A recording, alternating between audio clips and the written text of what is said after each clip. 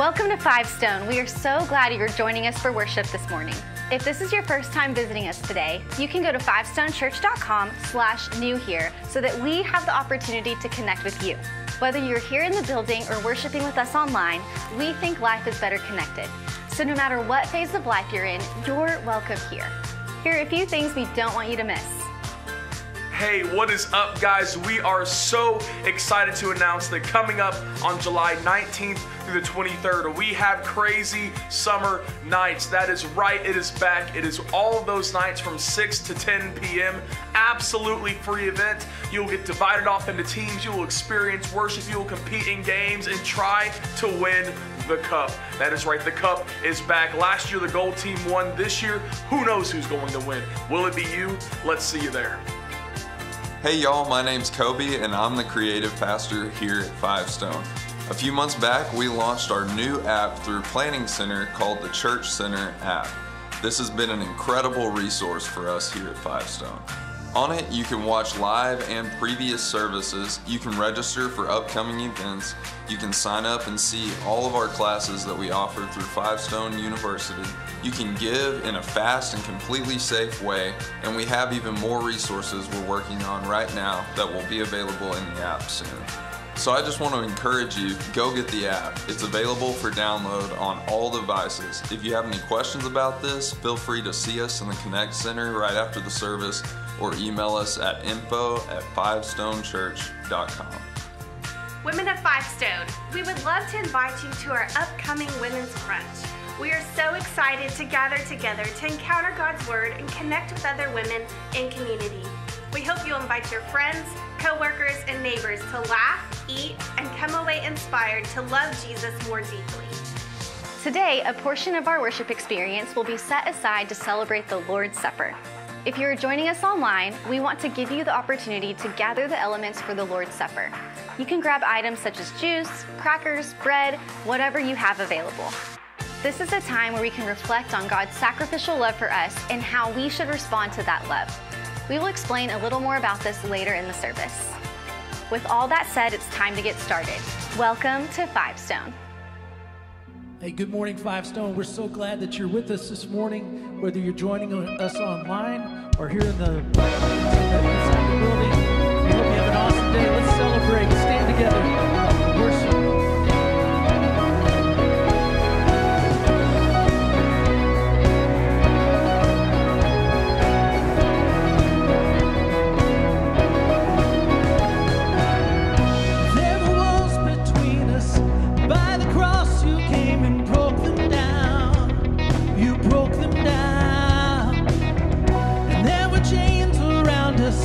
By your grace we are no longer bound, no longer bound. You called me out of the grave, you called me into the light, you called my name and then my heart came alive. Your love is greater, your love is stronger, your love awakens, awakens, awakens me. Your love is greater, your love is stronger.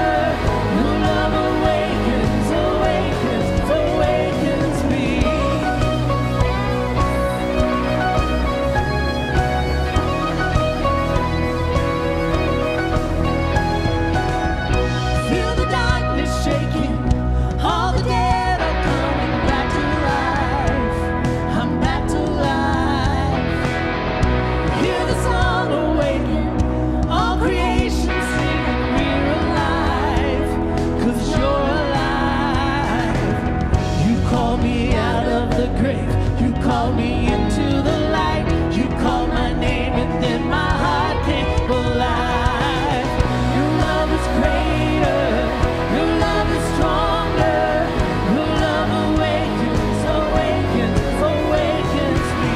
Your love is greater, your love is stronger, your love awakens, awakens, awakens me. And what love we found.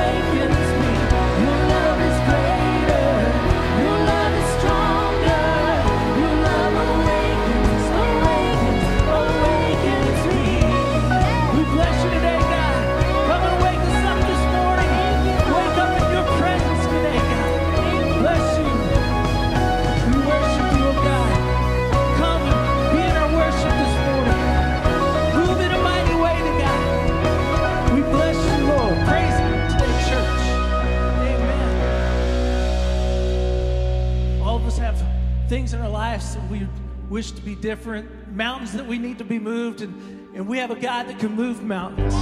We celebrate him today. Whatever your mountain is that needs to be moved in your life, lay it at the feet of Jesus this morning.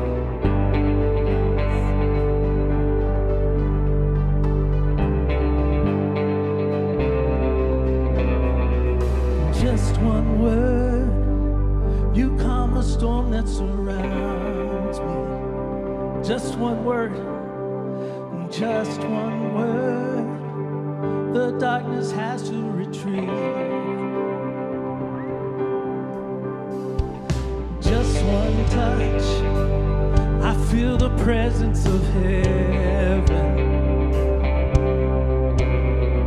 Just one touch, my eyes were open to see. My heart can't help but believe. There's nothing that our God can't do. No, there's not a mountain that he can't move. Oh, praise the name that makes a way. There's nothing that our God can't do. Just one word, you hear what's broken inside. Just one word, and you revive every dream. Just one touch, I feel the power of heaven. Just one touch, just one touch. My eyes were open to see. My heart can't help but believe. There's nothing that our God. Do you believe that today, church? It's not a mountain that he can't move. Lay it before him. Oh, praise the name that makes a way. There's nothing that our God can't do. There's nothing that our God can't do. There's not a prison wall he can't break through. Oh, praise the name that makes a way. There's nothing that our God can't do.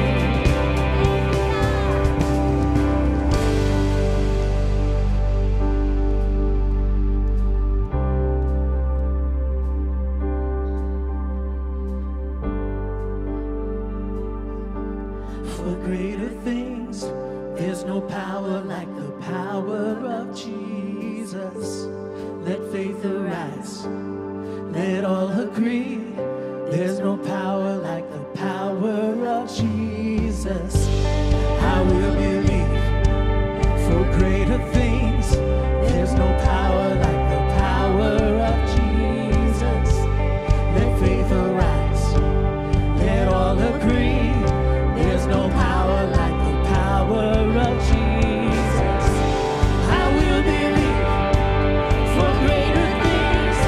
There's no power like the power of Jesus. Let faith arise, let all agree. There's no power like his power. There's nothing that our God can't do. It's not a mountain that he can't move. Oh, praise the name that makes a way. There's nothing that our God can't do. Oh, there's nothing that our God can't do. There's not a prison wall he can't break through. Oh, praise his name that makes a way. There's nothing that our God can't do. Oh, oh, oh, make a joyful noise this morning. Oh, oh, oh, oh. Oh, oh, oh. There's nothing, there's nothing, there's nothing, there's nothing.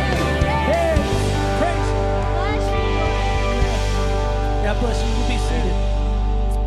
Amen, amen. Man, there is nothing that our God can't do. And man, we're so excited to worship this morning together and so thankful that you all are here. And welcome to those of you that are online with us as well. And this morning, we want to take a moment to have a time to remember what the Lord has done for us through the cross and through the Lord's Supper as we remember Jesus. And this morning, I want to just read from Philippians 2, starting in verse 5. That says, "Adopt the same attitude as that of Christ Jesus, who existing in the form of God did not consider equality with God as something to be exploited. Instead, he emptied himself by assuming the form of a servant, taking on the likeness of humanity. And when he had come as a man, he humbled himself by becoming obedient to the point of death, even death on the cross. For this reason, God highly exalted him and gave him the name above every name, so that at the name of Jesus, every knee will bow in heaven and on earth and under the earth, and every tongue will confess that Jesus Christ is Lord, to the glory of God the Father." Amen. Amen. I don't know if there's a better verse that deserves an amen than that right there. That Jesus Christ, because of what he has done for us, and deserves all glory, to be praised, that every knee will bow and every tongue confess that he is Lord. And this morning, let's just take a moment to remember that, to remember what Christ did on our behalf, the way that he came and humbled himself and gave his life for us so that we could praise him, that we could honor him, that we could exalt him with all that we are and all that we have. And this morning, let's allow our lives to line up under that, and just to remember once again and recommit once again to giving God all the praise that he is due, that he would get glory from our lives, and we would live in a way that pleases him and honors him because of all that he has done for us. And so we're going to just take a moment to receive the Lord's Supper. If you're joining us online, man, I'd encourage you to get some of the elements. If you have some crackers and juice or whatever you have to be able to take the Lord's Supper with us, we would invite you to do that as well. And if you came into the room, you should have received the elements when you came in. If you didn't, just lift your hand, and our ushers in the back will be able to bring some to you to make sure that you have everything that you need. And man, we just want to encourage you to spend some time just reflecting on what the Lord has done for you, and does your life line up with that, and living in accordance to what Christ has done for us. And if there's some sin in our lives, man, I'd encourage you to confess that to him, and just to get your heart and your mind right before the Lord, and just to confess that sin. And after you've had a time to just spend thinking about and praying with the Lord, then just remove the top cellophane to reveal the bread, and be able to take that bread and just remember that Christ's body was broken for you, for your behalf, and just to take that in remembrance of him. And then after you've had a moment of that, to remove the rest of the top, to reveal the juice that represents the blood of Jesus that was shed on your behalf for the forgiveness of your sins. And just to remember that Christ has forgiven us totally and completely, and we are forgiven, and we can stand holy, not because of what we've done or because we have holy lives, but because he's declared us holy. He made him who had no sin to be sin for us, so that we might become the righteousness of God. We have the opportunity to stand before God with a clear conscience because of what Christ has done for us on our behalf. So let's receive the Lord's Supper. The band's going to continue to lead us in worship. I'm going to pray. And as you do business with the Lord, you feel free to take the Lord's Supper there at your seat, and then join us in continuing to worship this morning as we continue to worship the Lord. Let me pray. God, we thank you so much for what you did for us on the cross. God, you are an amazing, gracious, loving, patient Father. And God, thank you that even in our sin, in our rebellion, in our turning from you, God, you came for us. God, may that humble us as you humbled yourself. And God, could we return to you this morning? God, I pray even the lost heart would come to you this morning and believe in you for the very first time. God, I pray for the wandering heart that would come back to you and repent and come and just remember what you have done, and may the remembrance of your sacrifice be what stirs us to come back to you. God, would the anxious heart be found at peace in your presence, knowing that you have forgiven all. God, may we receive your grace this morning and live accordingly. We love you, Lord, and we pray this in Jesus' name. Amen.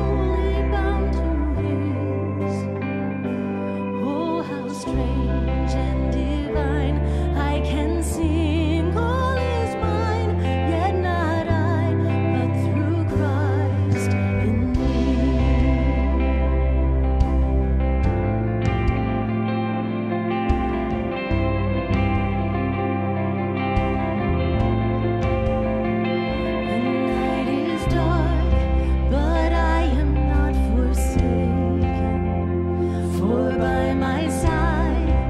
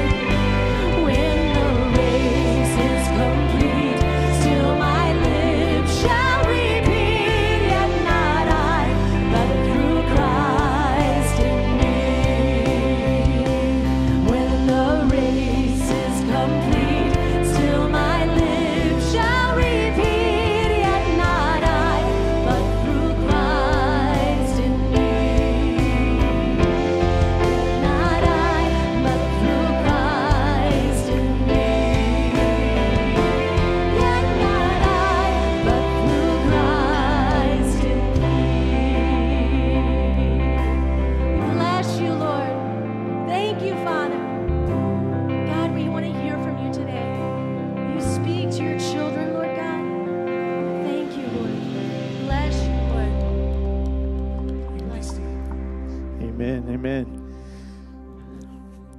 Well, man, it's been a good day of worship already, and God is just is here and in this place, and we're excited to continue to worship Him. And man, we want to just welcome all of you to Five Stone, as well as those who are online. Especially if you're new to our church, if you're visiting, we would love to get a chance to get to know you. There's a communication card in the chair back in front of you, or you can just simply fill out a Connect card online by going to fivestonechurch.com/welcome, and we would love to be able to connect with you, as well as our pastors will be outside by the Connect Center on the way out, and would love to get a chance to meet you. If you are here for visiting for the first time, we'd love to just be able to meet you and put a name to a face and be able to meet you. And man, God is doing so many neat things and so many amazing things this summer. There's already been so many incredible testimonies of what God has done through our children's and youth camps, and just the way God is changing lives through those camps, as well as we have Crazy Summer Nights coming up this week, and it's going to be an amazing week of ministry. There's already many kids signed up for that. I mean, it's just going to be an amazing thing as we see God working in and through this church, using that to change lives. And man, your offerings make a difference in being able to allow us to put on these programs and allow our kids to be able to be a part of that. And so as we have our time of offering this morning, I just want to encourage you to give faithfully to the Lord. Man, we have our offering boxes that are placed around the room for those that are here. And if you're in the room or online, you can give in three different ways online: by going through our church app, the Church Center app. If you haven't downloaded that, man, it's a great tool and a resource to be able to stay connected with all the things that are happening here at Five Stone. As well as you can go to fivestonechurch.com/give, or you can text to give, which is really simple. Just text the word Five Stone to 84321. And you don't have to do Five Stone. You just text the amount that you would like to give to 84321, and you can follow the prompts there, and it makes it really easy and nice to be able to give online. I'm going to pray for us this morning, and we're going to get started and dive into the Word as we continue in this series on the power of unity. Man, it's been a great series. Man, it's been good to see how God is just shaping us and pulling us together as a church to be one body fit for Christ. And so, man, I'm just going to pray for us and pray that God will continue to use today's message as well to really make Five Stone what He desires for it to be. And so let me pray. God, we thank you so much for all that you are doing here, and we are so excited to see you at work. And God, it is so amazing to literally be able to see your hands moving, changing hearts, changing lives, moving in our midst. And so, God, we just want more of it and more of you, more of your presence. God, make us to be more like you. God, we want to be your hands and feet that change the world. So, God, use us. Make us one. Make us just a testimony to our community, to the surrounding neighborhoods, to everyone around us, that what it is that you are doing in and through us, and the power that comes with having a relationship with you. God, make us to be like you. God, your word says they will know you are my disciples by how you love one another. Help us to be one. We love you and pray this in Jesus' name. Amen.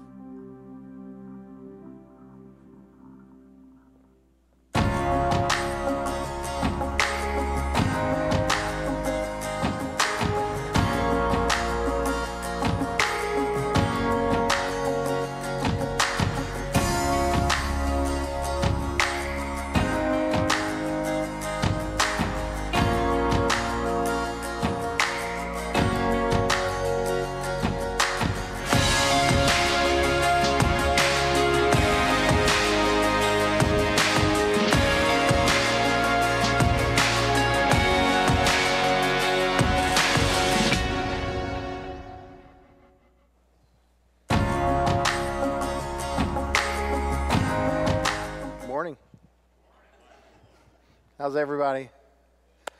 Well, welcome to Five Stone. I'm really glad you're here this morning. And just like Pastor Chad said, we are wrapping up our series that we have called One, the Power of Unity. And this series has dealt with the one another's in Scripture. You know, we have said to you and tried to show you that there are so many that if you actually took each one another and just preached one another a week, it would take 2 years to get through them. There's over 100 of the one another's in Scripture, and it's so important that we understand why these are given to us, that God must have had something in mind when He placed this many one another's in the Word of God and has given them to us as a command, as something that you and I are to follow, that we are to do, that God is interested in us keeping the commands and doing them and being obedient. And when we practice the one another's, like serve one another, encourage one another, build each other up, pray for one another, all of these things, we are really exhibiting the mind and the heart and the life of Christ. We are living out the gospel, and that's what God has called us to do. Now, today we're going to talk about one that's pretty difficult to deal with, and sometimes it's hard to kind of get through. But any of you ever been thankful that you've been forgiven, right? I mean, when someone or God has extended forgiveness to you, isn't that such a blessing in your life? Some of you, I don't think, care, or you're just sitting there and you're not awake yet, but surely you're grateful for forgiveness, right? I mean, come on. That is so true, that when we think about being forgiven, it is so powerful in our life that God would extend this forgiveness to us, that we don't deserve it, we didn't earn it, we didn't merit it, we didn't do anything for it, but by His grace, He has extended forgiveness to us. But isn't it true that sometimes it's hard to extend that forgiveness to someone else? I won't make you show your hands, but I'll be the one to confess that this is something in my life that I had to work through. That when you have someone who has offended you, when you have someone who has sinned against you or maybe sinned against your family, you come to think about, man, it's hard sometimes to forgive. I can't tell you how many people I've talked to through the years of my ministry that I've heard these words, I could never forgive them for that. And sometimes what they're talking about is very serious. It's hurtful. It's caused them much pain. It's caused them great heartache in their life. And when you think about that, yes, to extend forgiveness in that situation is difficult. But God commands that we do that. God says, I want you to forgive one another just as I have forgiven you in Christ. And that is not something that, hey, it's optional. If it's easy, it's optional. If it was just something that didn't cause us very much pain, it doesn't matter the degree of the offense. It doesn't matter how much pain or how much hurt we might have experienced. God's command is that we would forgive one another. And sometimes that's really hard. And so today we're going to dig into that, and we're going to talk about what happens in our life when we don't forgive, but we're going to talk about also the great thing that can happen in our life when we do forgive. So hopefully you have a copy of God's Word, either electronically, book form, however you brought it this morning. We're going to be back in Ephesians 4. Last week, Pastor Garrett preached a powerful message out of the beginning verses of chapter 4, dealing with unity and lying to one another, and we're to speak truth to one another. And basically, I think it's important we set the context here. As Garrett preached in verses 1 down through 16, this is a call to unity, and that we have to speak truth to one another. We have to tell each other the truth, and we have to live the truth in a world that has abandoned truth. In a world that says everything is relativistic, everything is you own your truth, and if it's your truth, then it's okay, and you just live that out, you be you, you do you, and as long as you're true to yourself, then you're okay. And that is a very destructive path. And so the Apostle Paul laid that out, and Garrett really preached that last week, that we have to hold to truth, and we have to live truth, and we have to live in unity one to another. But in verses 17 through 32, the Apostle Paul then says, okay, this is how you live that unity out. You've got to live in holiness. And in verses 17 down through 24, he's talking about the way we live in holiness. But I want us to focus in verses 25 down through 32. Ephesians 4, 25 through 32. This is what the scripture says. Therefore, putting away lying, speak the truth each to his neighbor, because we are members of one another. Be angry and do not sin. Now, let me just clarify here. What we find, and if you really study the passage, this is not just an excuse to be angry as long as our anger doesn't lead to sin. This kind of anger that the Apostle Paul is mentioning here is a righteous indignation. It is an anger towards sin itself. And when he says, put away lying and speak truth to your neighbor, he's talking about the neighbor being your brother or sister in Christ. That you and I are to not lie to our brother or sister in Christ. When we see them living in sin, we're to speak up about that. Be angry about the sin that you see in another person's life. And some of you may say, whoa, time out, Jerry. Let's just stop here for a minute. You're talking about calling out someone else's sin. And we, as brothers and sisters in Christ, are called to do that for one another. That when we see one of us living in sin and walking in a destructive path, we're not to lie by just covering that up and thinking it's not a big deal. We're to speak truth to one another. Speak truth to your neighbor. Be angry and do not sin. Be angry at the sin that you see happening in their life, because you know that path is leading to destruction. You know that path is leading to death. You know that path is leading to some very unhealthy things in their life. Be angry and do not sin. Do not let the sun, and actually in the Greek it says, do not let the sun go down on the cause of your anger. In other words, don't let the sun go down before you speak into that person's life, before you speak truth, before you speak life-giving words. Don't be afraid to confront sin.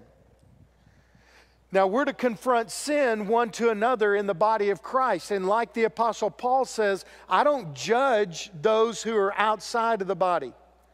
When you see someone who is not a Christian and who is not a believer, living in an unholy, very sinful life, we should be able to understand that they're living that way because they do not have the life of Christ living in them. They don't have the Holy Spirit in them. They're not a true believer and follower of God. They're living in the way that who they are. They're living as a person who is separated from God, separated from the love of God. And the Apostle Paul teaches us, he says, I don't judge those who are outside of the body and living in sin. But he says those who are in the body, if you claim to know Christ, then we're to help one another and to speak truth to one another and to call each other to righteous living. Don't let the sun go down on your anger. Don't let the sun go down on the cause of your anger. Be angry. Have a righteous indignation, but do not sin. He goes on in verse 27. Don't give the devil an opportunity. Now, this is huge. How does the devil have an opportunity in our life? In a lot of ways, but when we don't speak truth one to another, when we don't speak truth to our neighbor, then we're giving the devil an opportunity to continue to work in their life and to continue to destroy the good things that God wants them to experience. Verse 28. Let the thief no longer steal. Instead, he is to do honest work with his own hands so that he has something to share with anyone in need. Any of you tried to go out to a restaurant and you see hiring now signs everywhere, and the wait times are like super incredibly long, and you find that they've just got empty tables everywhere? You ask the management, and what do they tell you? I'm sorry, we can't hire any wait staff. Do you realize people are getting paid to sit at home and do nothing? I won't get political today. But basically, look what this says, right? If you're a believer and you're not working, you're not being obedient to the call of God. If you can work, you should work. Verse 29. Let no foul language, no putrid words. In the Greek, it's literally this idea of such words that are rotten and putrid. Let no foul language come from your mouth, but only what is good for building up someone in need, so that it gives grace to those who hear. Verse 30. And do not grieve God's Holy Spirit. You were sealed by Him for the day of redemption. Verse 31. Let all bitterness, anger, and wrath, shouting and slander be removed from you, along with all malice. And then verse 32, here's our last verse. And be kind and compassionate to one another, forgiving one another. Here's our one another for today. Forgiving one another, just as God also forgave you in Christ. You see here in the Scripture that we are commanded to forgive one another just as God forgave us in Christ. Listen to me, folks. Extending forgiveness to someone is not optional. It's not something, hey, you know, if I feel like giving you forgiveness, then, hey, here's forgiveness for you. But you know what? I don't think you deserve it. I just don't think you deserve forgiveness yet. So I'm just going to withhold forgiveness. No, this is a command that you and I are called to forgive. I'll just kind of give you the bottom line of the message. This is kind of the bottom line. The rest of it will just kind of be add-on. But here's the bottom line of the message. We forgive because we have been forgiven. If you are a follower of Christ, this is just the way it is. You're to forgive. If you've experienced forgiveness, if you've experienced the love and the grace and the mercy of God given to you, and when you didn't deserve it, then how can you withhold it from someone else? And I want to tell you, I just want to be real upfront and real honest. This is something that I had to really wrestle with at a time in my life. There was a situation, it's been many, many years ago, even inside the church with brothers and sisters in Christ, and it was just hard to forgive. And I knew that I needed to forgive. But what instead of practicing forgiveness, I was kind of stuck in unforgiveness. Rather than extending the forgiveness and the grace of God to the people that should have received it, I said, no, I'm just going to hold on to that. And here's what happens. Here's something that you and I need to understand. That when we don't extend forgiveness, you know this, and this is something I don't even have to say or teach today. it does nothing to the person who has offended you. They go on and they live their life. They go on and do whatever they're going to do. But when you and I don't extend forgiveness, when we live in unforgiveness, it causes some very serious problems in our life. It causes us some severe anguish and heartache. And I want you to understand something, that when we don't live in forgiveness, we are actually living in disobedience, and we grieve the Holy Spirit who lives inside of us. Verse 30 says that. Do not grieve the Holy Spirit. He sealed us for the day of redemption. God's Holy Spirit lives inside of us. And He is a person, He is a member of the Holy Trinity, and He can be grieved, He can be hurt. And when you and I are not extending forgiveness like God wants us to extend forgiveness, we actually grieve the Holy Spirit of God who's living inside of us. And here's another thing about that. 2 Corinthians 2, verses 5 through 11, the context there is forgiving. And I don't have time to unpack those verses for you today, but here's what I want you to understand. It tells us that unforgiveness is actually a tool of Satan in our life. It's one of his schemes. And Satan uses unforgiveness in our life to cause us much trouble and much heartache and much pain. And so what I want to do is I just want to kind of unpack some of the things that will happen. Because if you and I live in unforgiveness rather than forgiveness, it's like a magnet that draws negative and destructive things to our life. It's not just unforgiveness that we have to worry about.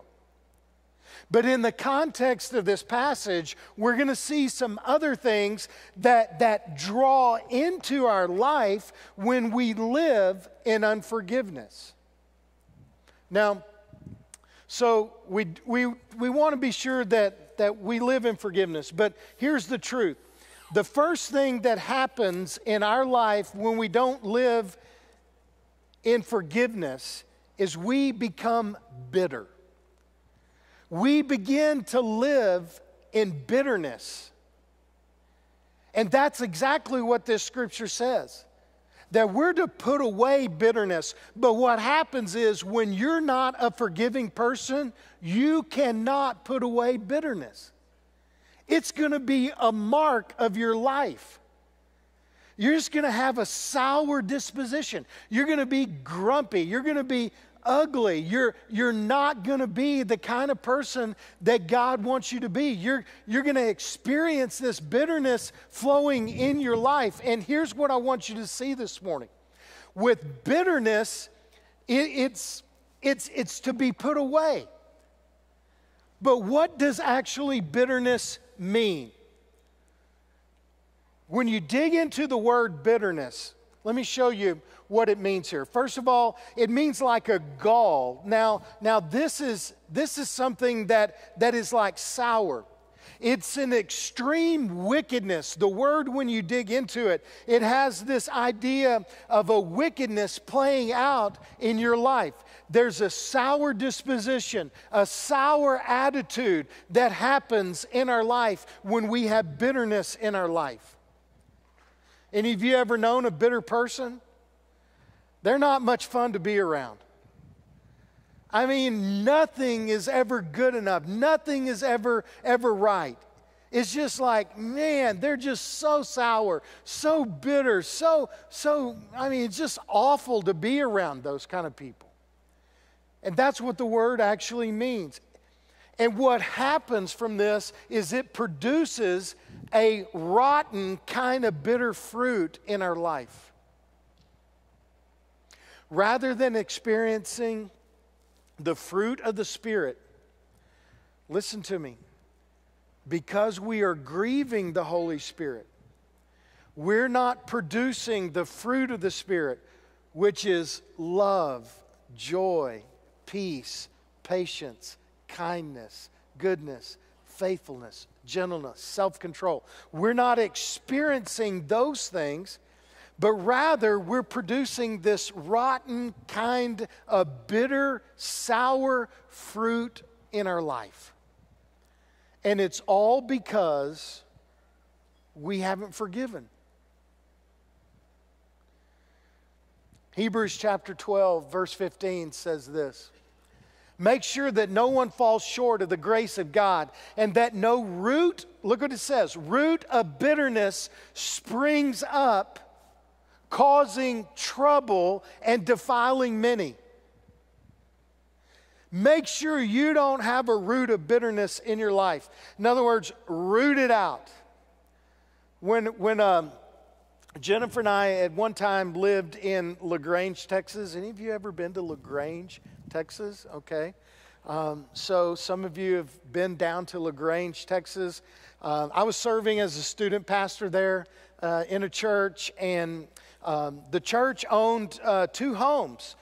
They had a newer home, and the senior pastor got to live in it, and they had an older home, and the youth pastor got to live in it. So that's the way we treat youth pastors, right? But I was grateful. We were grateful to be able to live in this home there in LaGrange. I was serving as a student pastor, and in the backyard, there was this stump. And they had cut down a tree, but they had left about this much of the stump. And so I'd get out there and I'd mow the yard, and it just seemed like over and over and over again, that stump started growing out limbs, right?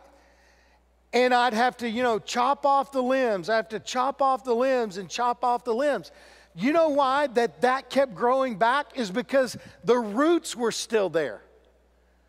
And until you get to the root, it's going to keep producing things. And so bitterness is like a root in our life. It has to be rooted out. It has to be completely removed, or else it's going to keep springing up, and it's going to defile many. It's going to cause many people trouble, including yourself. Unforgiveness is a terrible thing, and we don't want to live in unforgiveness, but causes bitterness. But here's another thing.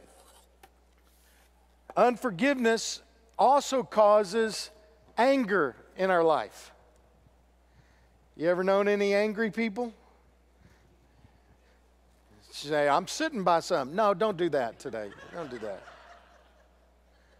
So, yeah, don't point anybody out. But anger is a terrible thing, right?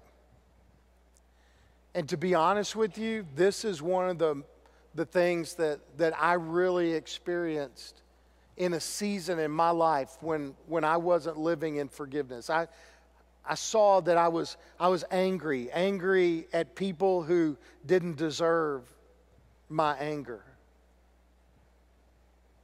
I'd take it out on my family, on my kids and people. It's just not pretty. And so the scripture says that you and I are called to live as forgiving people, not in anger. Well, what does the word actually mean here in the Greek?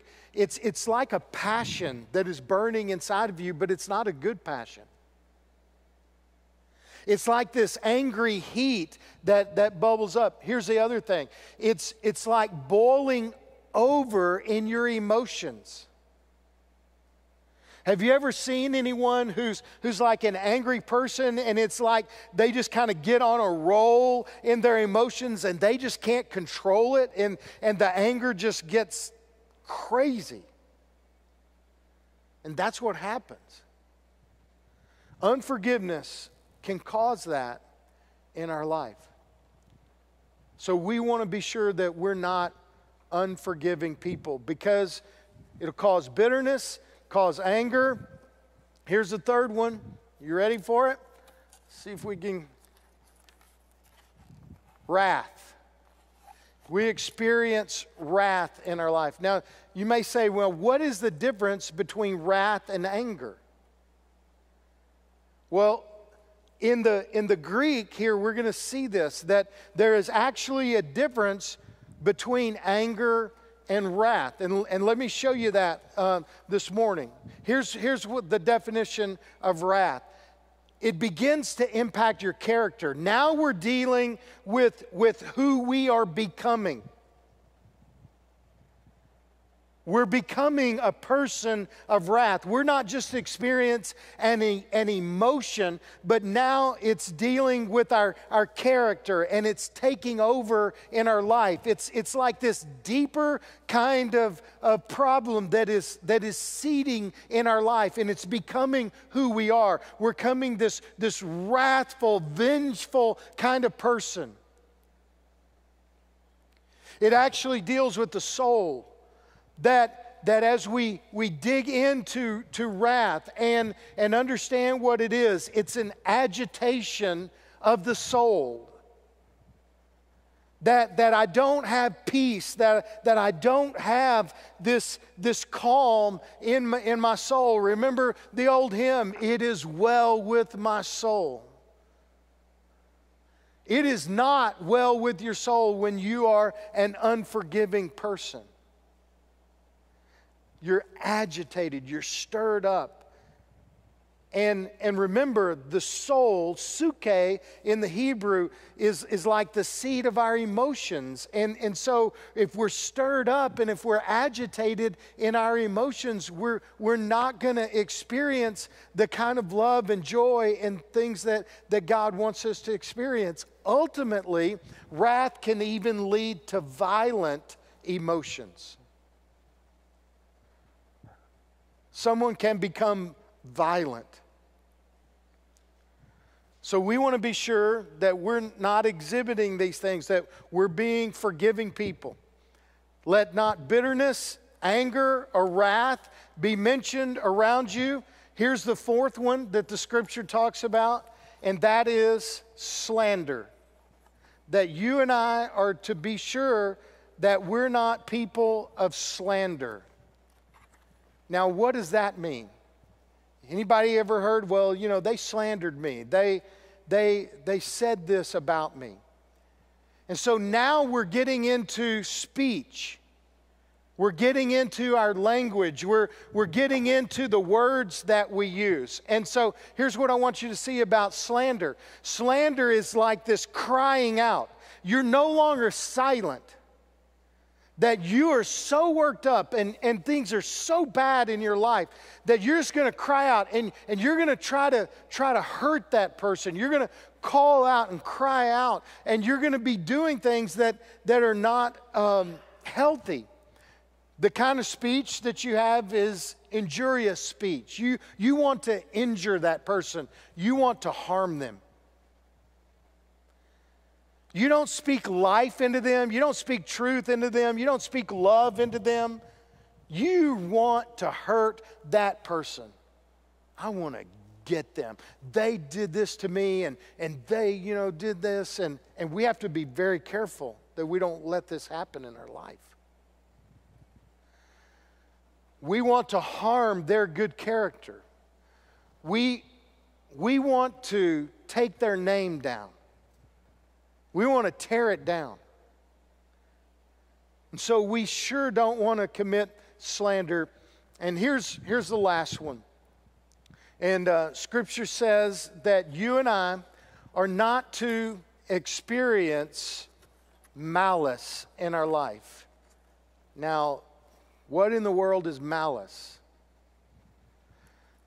When we think about malice, let's dig into that a little bit and look at the definition of malice. It is a wickedness and a depravity. This is how the word is actually defined. And we have become such people that we're not ashamed to break the laws. In other words, we don't care. We don't care about consequences. We don't care about our actions. We're willing to even break laws. We're just people of malice. We're just going to do these things. We're going to act out. And the last one is this, that it's basically just a word that means evil.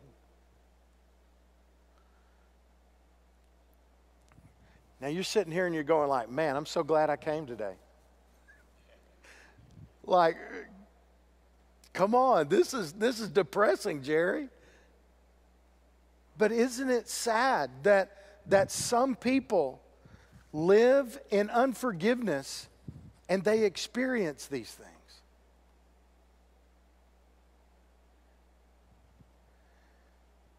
And that's why verse 30, when you look at verse 30, what does it say? Put away bitterness. Put away anger. Put away wrath.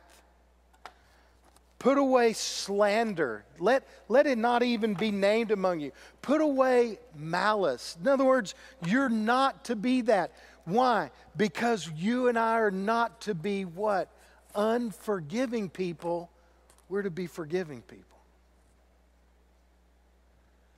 See, there is a way you and I can live in forgiveness. In verse 31 and 32, he's telling us, he says, this is what you need to do. You need to be kind. You need to be tenderhearted, compassionate. You need to be forgiving one another, even as God in Christ has forgiven you. You and I have to remember that you and I are forgiven people. We have been forgiven, so we are commanded to do what? Forgive. Now, what happens when we forgive? What happens in our life when we extend forgiveness to other people? And this is so powerful. This is so incredible that you and I begin to live in obedience and our life begins to be marked by the attributes of Christ. That people begin to see Jesus in us. And listen to me, the deeper the hurt and the stronger the offense and the more wicked the committal that might have happened against us, when we forgive in that way, that's what blows the world away. The Phoenix Suns are in the NBA Finals. Some of you are saying, so what? Yeah, I haven't watched much of it either, you know. I mean, Luka's not there, LeBron's not there, you know. But the Phoenix Suns are there. And the head coach of the Phoenix Suns, a few years ago, his wife was killed by a driver who was under the influence of methamphetamines.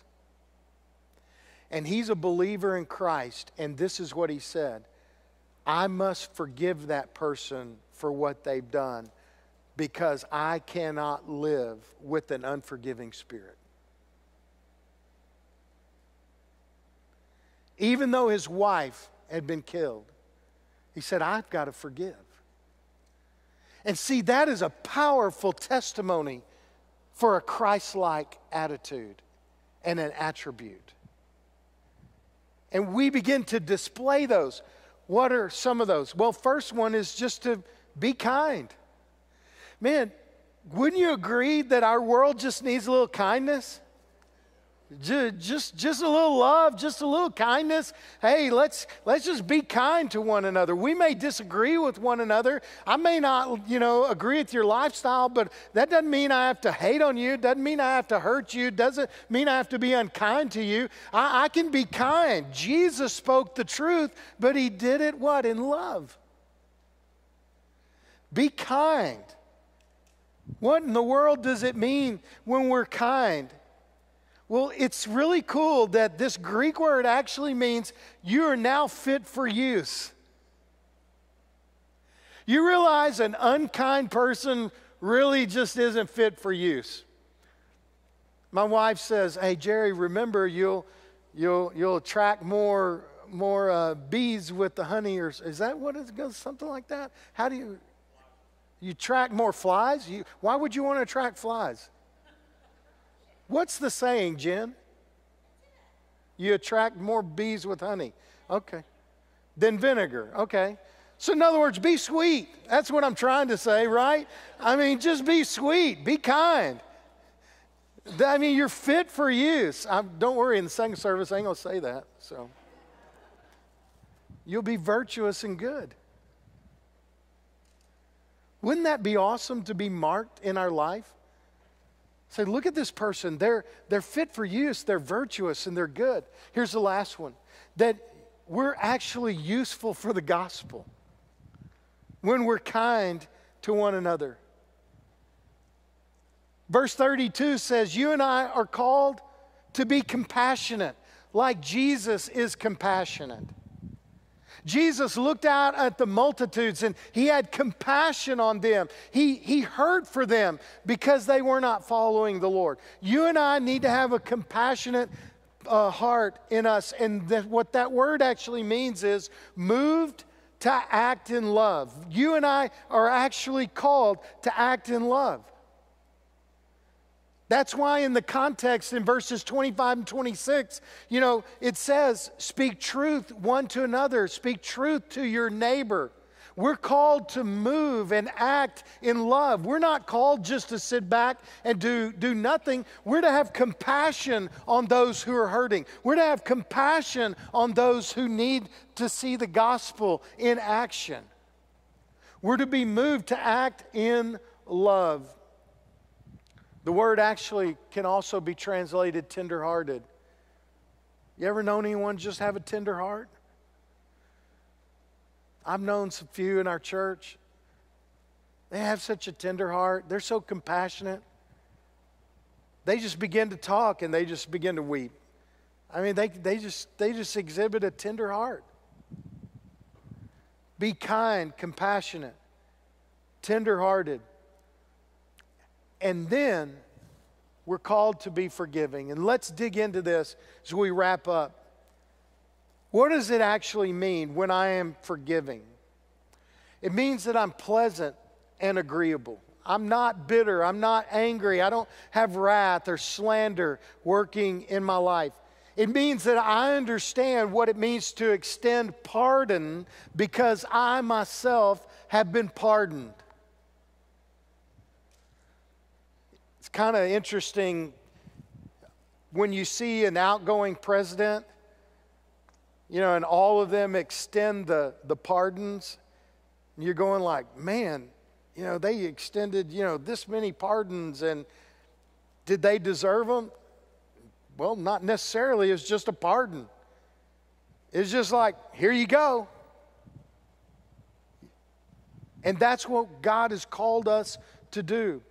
It's the idea of giving freely because we have freely been extended forgiveness. We're to give it freely. And this leads us to practicing a restoration in our life. Not a separation in our life, but restoration and bringing it back. And that's really the whole heart of the gospel, is restoring people to wholeness.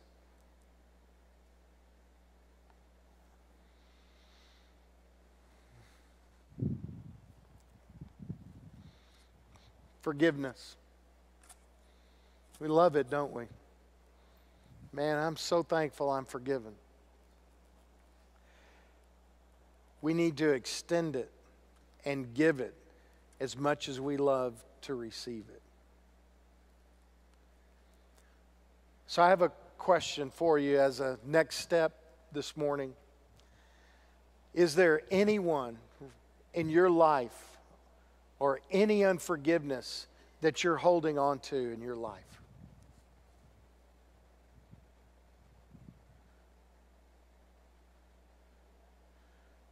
Are you experiencing forgiveness, or would we hang the two letters in front of it? Which one's going on with you? Just let the Holy Spirit just kind of sink in. Is there a person? Is there a situation? Is there a circumstance? Is there something going on that you're holding on to and it's unforgiving in your life? I'm telling you, man, it will lead to some bad things in your life. So I would encourage you in this moment, just ask our Heavenly Father to help you lay that aside. You see, it's hard on our own. I know, I've been there. But with the Holy Spirit's help, He can set you free. You can lay it down. And the easiest thing to remember is to remember that you have been forgiven. So forgive. We're forgiven people. God calls us to forgive one another. Let's pray together. Father, I thank you. Thank you for the Word. Thank you for the truth of Scripture that teaches us to love one another and encourage one another. And today, I pray that we would practice forgiveness. I pray that that would be operable in our life, that we would see that lived out on a daily basis. I pray for those online, maybe today, who have never experienced your forgiveness and your grace. And God, would you draw yourself to them right now? Just through the Holy Spirit, may they experience your love and forgiveness and grace. For those who are in the room this morning, I pray the same thing, God, that they would experience your love and your grace, your forgiveness.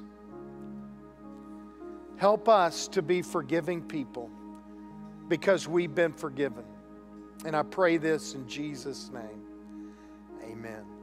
Would you stand to your feet? Our worship team's going to close us out. It's not just a song to pack up and get ready to go, but it's a song. It's a time for us to stop and to think, God, what have you done today in my life? How are you moving in my life? We call it a response time. And maybe you need to respond right where you are. Maybe you want to go and speak to a prayer team member or a pastor and pray with them in the back.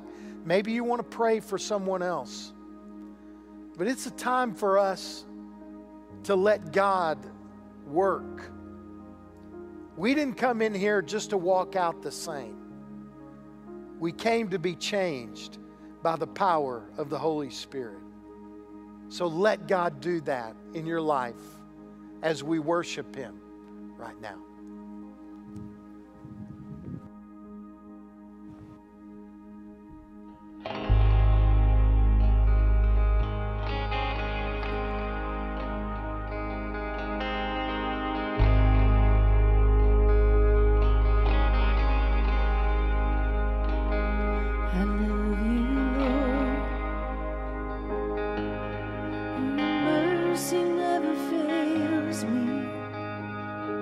Oh,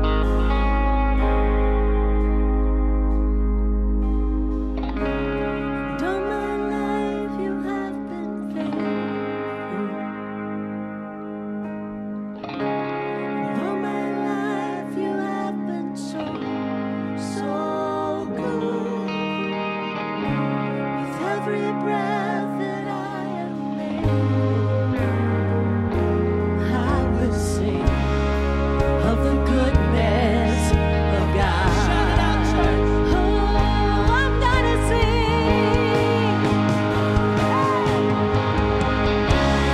All my life you have been faithful. Yes. And all my life you have been so, so good. With every breath that I am able, I'm gonna sing of the goodness of God. I'm gonna sing of the goodness of God. Yes, bless you, Lord. What a great way to end our worship this morning and to send you out into the world. God bless you. You're dismissed. We'll see you next week.